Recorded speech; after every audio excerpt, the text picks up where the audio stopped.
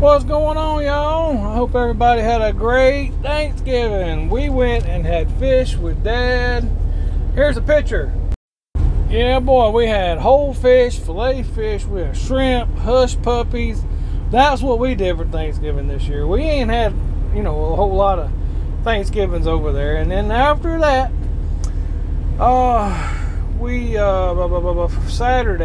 Friday, I delivered in Baton Rouge to Associated Groceries at 2:45 a.m.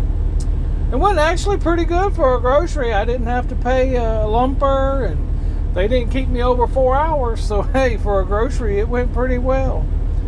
Then on Saturday, me and Old Timer, we worked on Dee Dee. We got a brake chamber put on. We got 3 air leaks fixed. Plus, we got the old Schneider tractor working. I'm going to put a little video of that up later on. This is just to kind of catch y'all up about how our Thanksgiving week went. It was pretty good.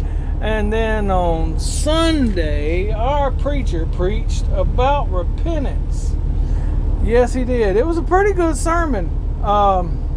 Went from Matthew 3, 1 through 10, and then jumped over to 1 John 7 through 9. Chapter 1, 7 through 9. And it was a really good service. Alright, and then after that, we came home, and the wife cooked. My beautiful, loving, wonderful wife cooked us a turkey.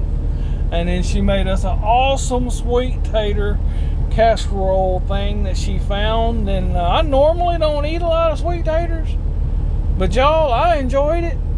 Me and her and Tuck, all three enjoyed it. Now Tucker, he didn't like the texture so much, so he wasn't able to hang in there as much. But me and the wife, we really did. It was some good eating. So Monday morning, I went over to Natchez and I picked me up a load of coat hangers. BASF has a warehouse over in Natchez, Mississippi that has a little bit of everything in there. They had some fish meal that they were loading on hopper bottoms using a front end loader out of the warehouse with regular docks on it. It was weird. It was something I ain't seen them do like that before.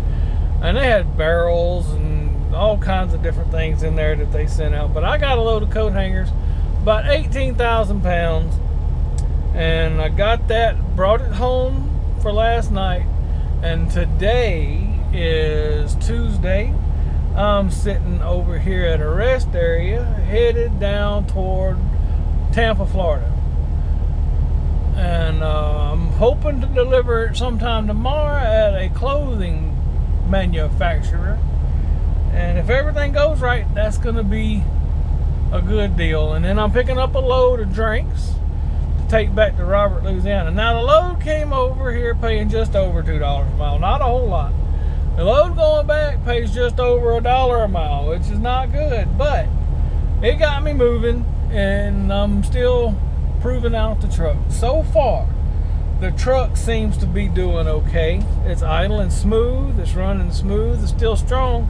I don't think it's burning all the diesel, but as long as she'll run, I'm gonna run her. I gotta pay bills. Speaking of which, I did talk to some of the bill collectors, and they are willing to work out some half payments and some, payment plans and that type of thing. I'm hoping that I can buy ourselves enough leeway to build up some money to go forward with, because right now everything's maxed out and the accounts are low because I had so much time off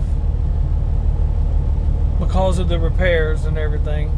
And so right now we're trying to make adjustments, phone calls that I did not want to make. Look, when you're in business and you try to do everything right, sometimes it's gonna happen. And if you call them and talk to them, there's things that they can do to try to ease some of the pressure off. I did not want to have to go that route. I did not want to have to do that at all. But that's step number one, to call them, see if they can relieve some of the pressure. Then I'm going to see if I can build up some of the fundage I need to maybe do a permanent repair on the truck or pay off some bills or something where I can move forward. Anyway, that's all for today. God bless, and I will catch y'all on the next ride.